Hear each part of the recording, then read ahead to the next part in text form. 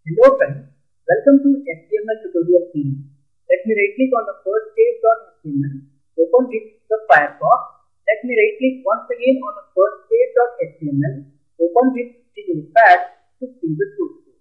Now I hope you guys have good understanding about tags. I hope you guys have understood how tags format the content on the browser, what are the different types of tags we have, and how they affect the formatting of the website. I am going to delete this content, file, save, go to browser and refresh. As we know about tags, in this tutorial we are going to discuss about attributes.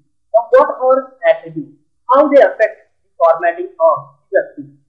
Attributes are extra settings on the tag.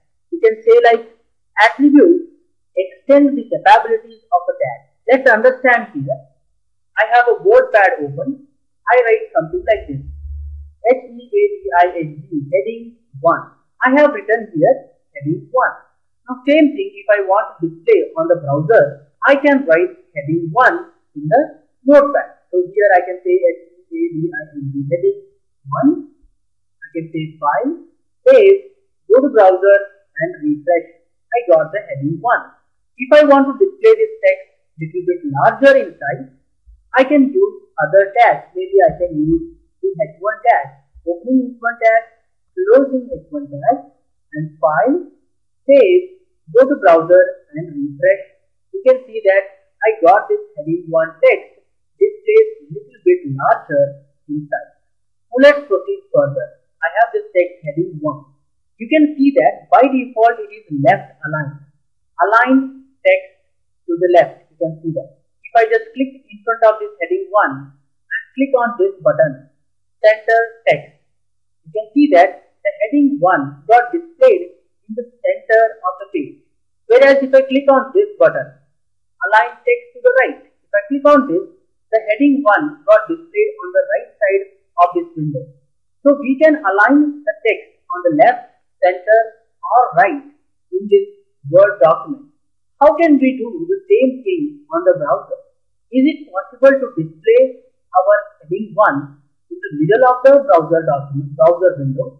Is it possible to display this heading 1 aligned on the right side of the browser window? Yes, it is possible. There, we need to take the help of attributes. As I told that, attributes extend the capabilities of the tag.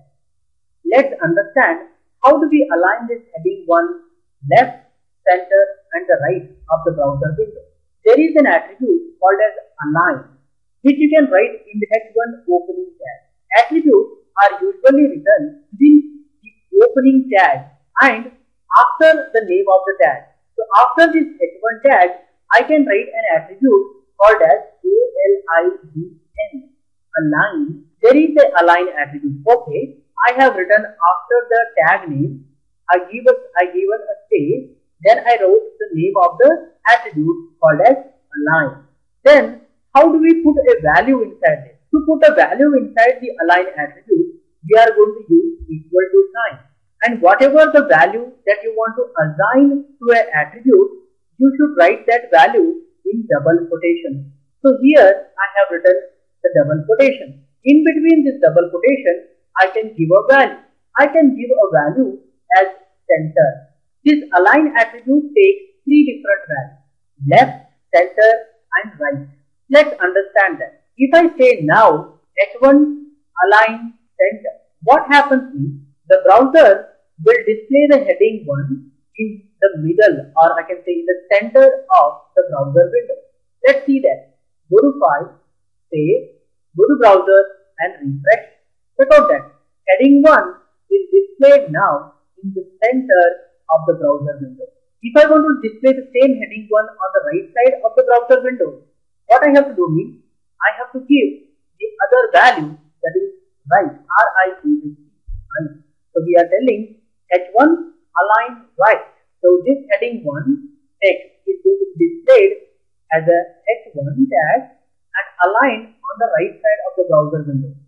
File, save, go to browser, refresh, check out that. We display the heading 1 on the right side of the browser window. By default, the align will be left. So if I assign the value to to align left and file, save, go to browser and refresh. Check out that the heading 1 got displayed on the left side of the browser window. If you do not write this attribute, by default the h1 tag align attribute value will be left.